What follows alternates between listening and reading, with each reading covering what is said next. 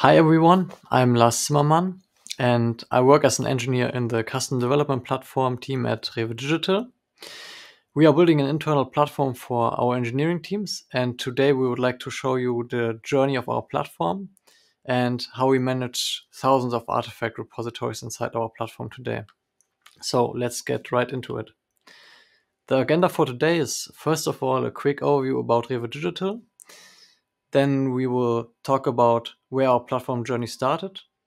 We will then talk about the challenges that we face when building out our platform and how we moved away from one large container artifact repository. Finally, we will summarize and share some of our key learnings. So first of all, let's start with some words about REWE Digital.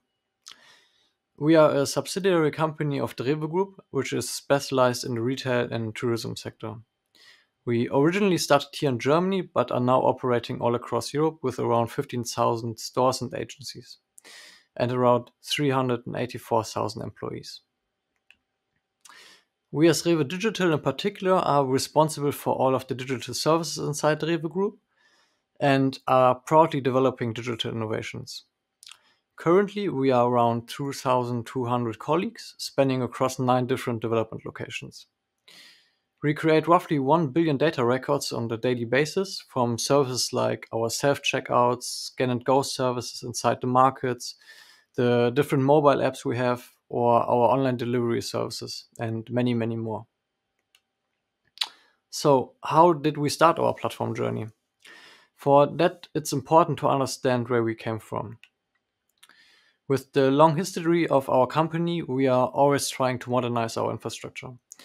At the time when our platform journey started, the term platform engineering wasn't really a thing. And we had many monolithic applications which were normally deployed to some virtual machines.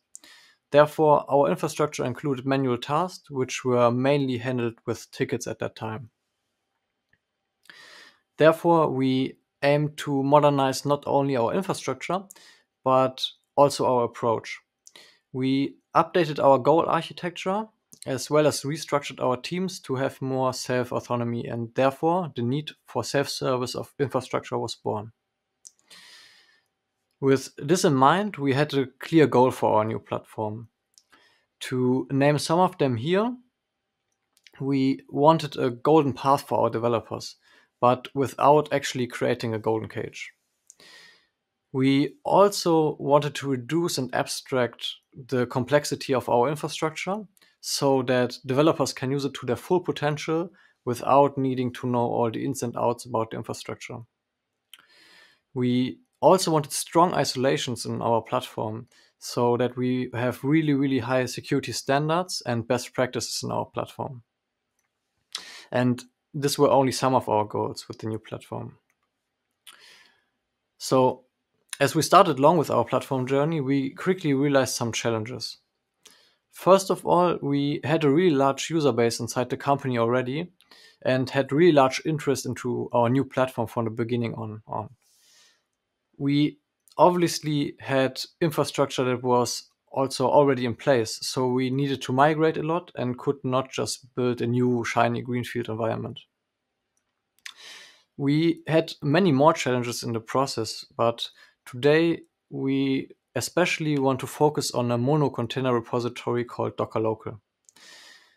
This was a container repository that was previously created as a temporary solution, and as many other temporary solutions, it quickly became a mess.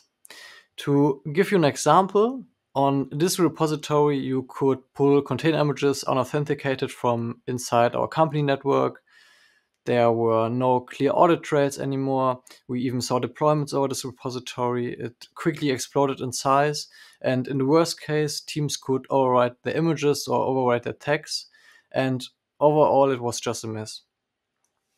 It quickly became clear that we needed a better solution, and that quickly. So the good thing is that with this Docker local repository, we actually saw everything that we didn't want anymore. We didn't want any unauthenticated read access. We didn't want any read access that should not require any authentication, so the user should always be authenticated before pulling images. We also wanted a clear audit trail again and a clear ownership over artifacts. So how did we solve this issue? Yeah, with automation. At the time, we were already building our internal platform tool called the Engineering Service Configurator, ESC for short. It is a tool built with Python and is our main self-service infrastructure tool. Every team gets its own file which describes their currently provisioned infrastructure, and they can then create merge requests to provision new or update existing infrastructure. Our own tooling here also allows us to implement stuff and logic that is specific to our organization, for example, for billing purposes. We won't go into details on how the tool actually works, as this would easily be a talk in itself. But let's try to look at an example.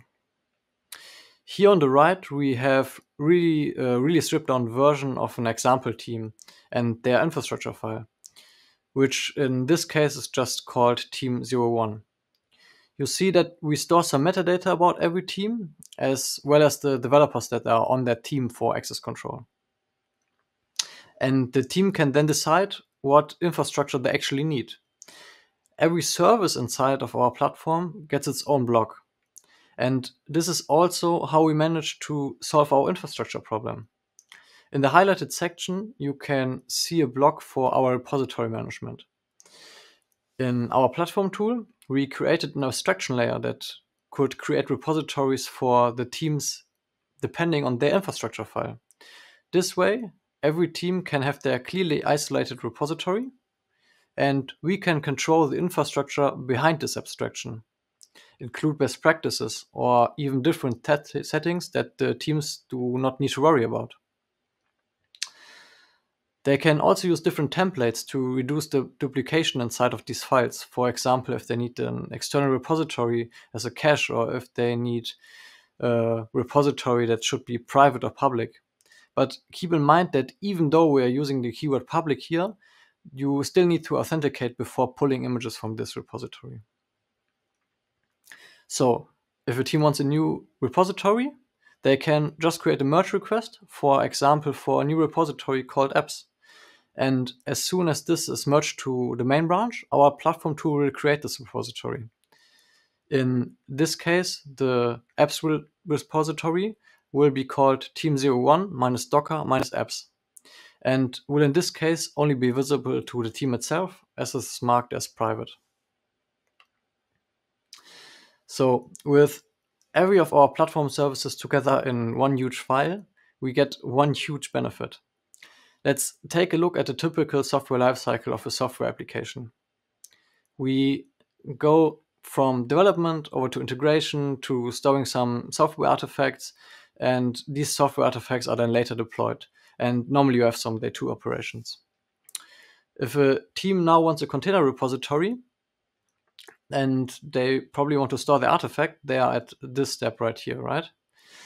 However, inside our platform, we also have information on where they will produce this artifact, which is here, and we also have information on where they will probably want to deploy it. So this step right here. With all of this information available to us, we can now show the real magic of platform engineering. If a team wants a container repository, we do not only create that repository, but we also integrate it for that team. So what do we mean by that? We know which GitLab groups belongs to that team, right? So we can automatically create access tokens inside of their GitLab group as CI/CD variables. This variable can then be used by CI templates to push to that repository, which we also provide. We also create Docker auth configs for the GitLab group, so the team can use this repository inside of their CI or CD jobs. But we know one more thing, right? We also know where they're probably going to deploy stuff from this repository. So we know which namespaces belongs to that team, right? So we can just deploy image pool secrets for this container repository automatically inside of their namespaces. This has not only drastically reduced the numbers of image pool backup errors that we see, but also has reduced the time that teams need to integrate new repositories. So, how do our artifact repositories look now?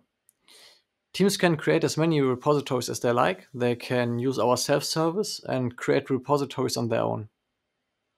We, on the other hand, can implement security best practices. We don't have any unauthenticated access anymore, which also comes along with a clear audit trail. We can even rotate access tokens for the teams, which we do. We rotate access tokens to the repository every 6 hours, and these tokens are then valid for 24 hours. We also now have a clear golden path for developers, which the corresponding CI templates and deployment templates make it really easy to integrate. With all of these learnings we also adopted these learnings to our build artifact repositories. For example, like our Maven repositories, our npm repositories. So every repository will get the same treatment. Now let's quickly look at some numbers on our platform. On our current platform, we have around 160 teams, which correlates to around 160 developers, which make use of our around 2,000 repositories. And these repositories are all managed over our platform. Our self-service repository is also very popular, with around 6,500 commits on it. Yeah, and before we finish, let's quickly reflect on some key learnings and insights that we gathered throughout our platform journey. First of all is that end-to-end integration is where platform engineering can really show its magic. If you think about the use case that the team is trying to solve, and your platform is actually solving that use case and not only provisioning some infrastructure, you can really reduce the time and effort that teams need to get up to speed with your platform. Also try not only to think about the infrastructure itself, but also try to think about how it's used and how teams are actually going to use it. Another thing is that look at your different platform services for improvements. Also, your older stuff that you might implemented in the past. Maybe you have some improvements that you can make with the new shiny stuff that you implemented just recently. There are always some nice opportunities to be had. So, and another use case is that finding the right abstraction can be really hard, but also really beneficial.